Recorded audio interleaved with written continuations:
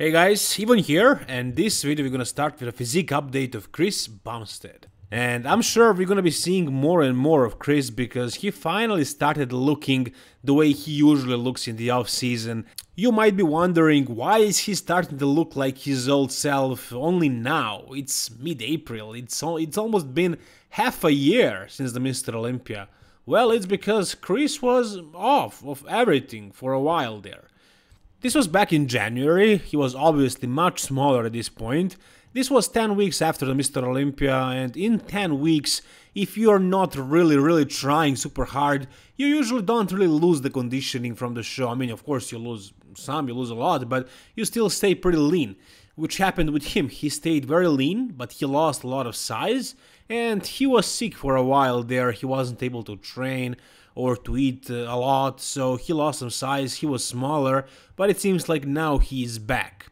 And what he's doing, taking the time off after Mr. Olympia, not being on any gear, probably not really pushing the food or the training is a really good thing, it's a great thing for longevity, especially for him, with that autoimmune system disease.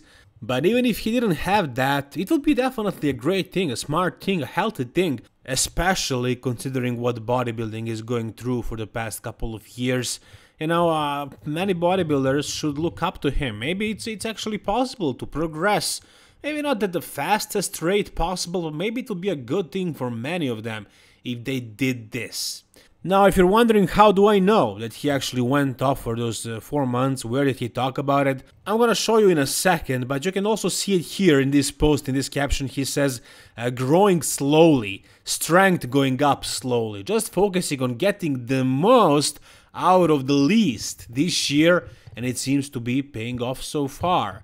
What does that mean? Well, he wasn't very specific, but it probably means that right now he is on a little gear.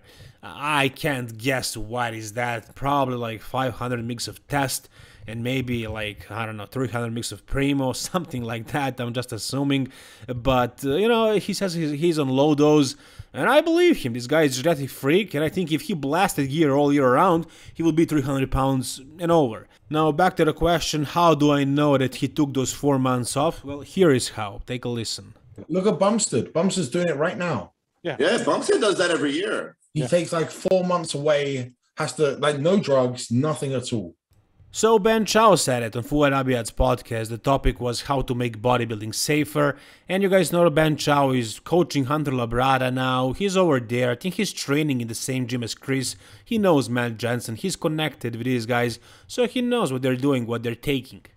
And oh yeah, by the way, he retired just now after what happened to Cedric. He says that his time on the stage is done. I wouldn't say he's retired. I don't know if you should say somebody is retired unless their profession was bodybuilding, unless they were professional bodybuilders, and Ben Chow wasn't exactly making a living from competing. He's a coach and other things, but he was not a professional bodybuilder, but he was pretty big in the off-season. I mean, I think the last off-season he was 290, at the height of 6'3", I believe, so he's quite tall as well, but still that's pretty big. And I think he started the prep recently, and apparently he gave up on it. He decided, to focus on other things, which I think is probably smart for him. He was way too big for Classic. He would have to lose a lot of muscle to fit in the weight cap, and he didn't have the right structure for it. So he would have to do bodybuilding, and he would never turn pro. So it didn't really make a lot of sense for him. Unless you're a professional bodybuilder, or you're doing Classic just for fun, like myself. You don't have to push, your body to its absolute limit, redlining it, as he says. Then, unless you're Classic, it's not safe, it's not smart, it's just not worth it. So I definitely support him for making this decision. Anyways, back to Chris Bumstead. Is he making progress? That's the real question. Well, in this photo right now, he doesn't really look much better than he did 2 years ago in 2020. I don't think he really grew from that point. In 2021, he was more conditioned, but he was a little bit flatter, And I like that look. It was more Classic, but I don't think he grew. Now, he did grow a lot from like 2017, 2018, 19. His back grew a ton, and also his arms improved a lot. But lately, it seems like he's stagnating, which he, has to do, really. he's up there. He almost reached the weight cap. You know, last year he suffered really hard and he really got conditioned and he barely made the weight. I think he said he had a couple of pounds still left, but, you know, he's pretty much up there. He won't really make a lot of changes from this point. If Chris really wanted, he could pull off the Levroni, let's call it that.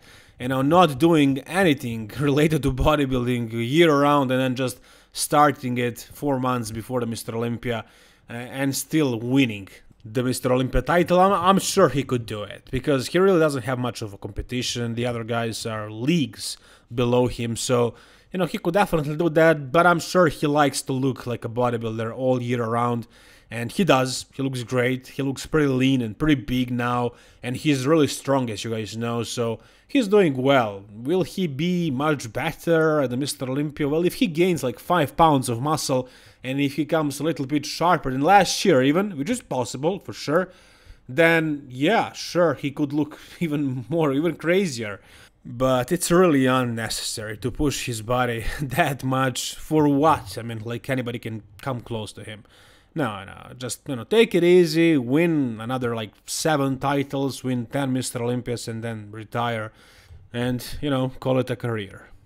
Alright, next we have an update of James Hollingshead. This is one of many, you know, he's pretty frequent with these physique updates, very revealing ones, you know, he's posing in posing trunks or at least underwear. And he looks like an absolute monster right now at 300 pounds. This is morning weight, as Patrick Tour says right here. So, you know, he's a really big bodybuilder. Unless he fails with the prep again, he's going to be a serious threat to that Mr. Olympia top 6, top 7.